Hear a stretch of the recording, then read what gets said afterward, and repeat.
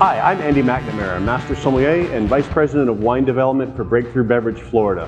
Really pleased to be here at the brand new One Door East in Fort Lauderdale for the next episode of Ask the Somm.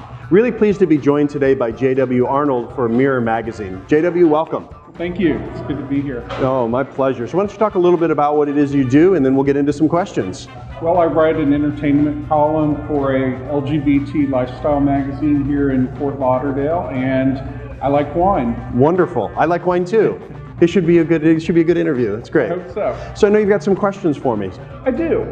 One of the things that I've always considered is starting a wine collection, and I'm curious, what makes some wines age better than others? You know, that's a really great question. And with everything in wine, there's always a big giant asterisk. But really, to me, what makes wine age really well are a couple different things. I'm going to get a little geeky, so I apologize here. Okay. First is expense has nothing to do with whether a wine's going to age really well or not. Whether it's white or red has nothing to do whether it's going to age well or not. What it really has to do with is the amount of stuff, for lack of a better word, in the wine. So there are different chemical compounds that exist in wine. You have things like tannins that you see in tea. You have sugar that, obviously we know what sugar does. We like sugar, it's sweet, it tastes good. You have things like acids in wine as well, things that you would find in lemons and limes and that sort of thing. And they all exist in grapes, and they make their way to the finished wine. You also have obviously the color of the wine, and then you have a lot of other different compounds that exist in there. So what really makes wines age well is to have a good bit of all of that stuff, for lack of a better word.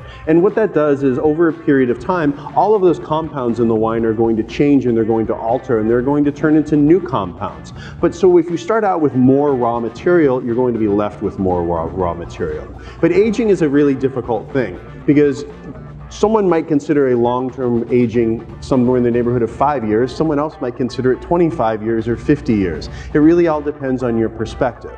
But generally, the more stuff you have, the longer it's going to age, and the better it's going to get as it ages, which is the key question.